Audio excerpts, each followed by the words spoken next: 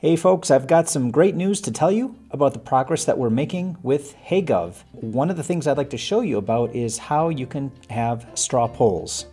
The great thing about straw polls is that it will allow any city administrator, municipal clerk, or mayor be able to ask questions to the people in the municipality.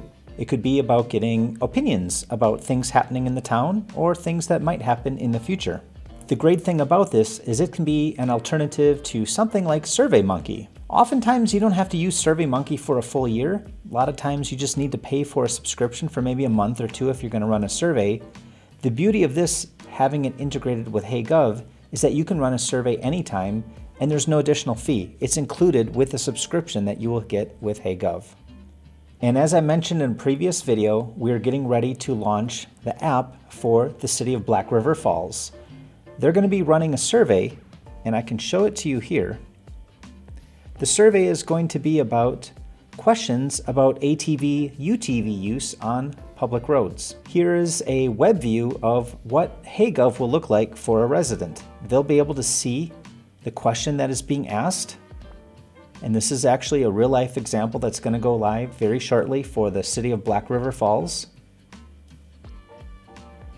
Residents will be able to enter in their contact details to be able to participate in the survey, because this is something that city residents will be able to put in their contact details, in part to get informed when the survey results are announced, but also to be able to validate whether or not they are a city resident. Then residents can go ahead and click yes I do, or I know I don't support this, and also click here and give their opinions about why they don't support this measure.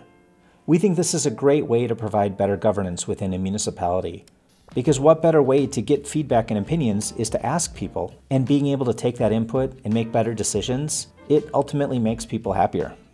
And one thing that we're really excited about, which we think is going to be a huge feature to anybody who's going to use HeyGov, is the fact that we're building an iOS and Android app. So you can see here, we've got the logo, we're testing it out right now, and within a week, we'll have this available for you and anybody else. Here's an example of what it looks like for Black River Falls. We can see here that there's a straw poll, and it's the same information that shows on the website. It shows how many people have responded, how many days left until the survey will be taken offline. You can read the details about this. You'll be able to enter in your contact information, can vote on it, and give your opinions about it. And this is one of the major features included with HeyGov that's going to be free as part of the suite of tools that you will get with a HeyGov subscription. Soon to be available in the iOS and Android store.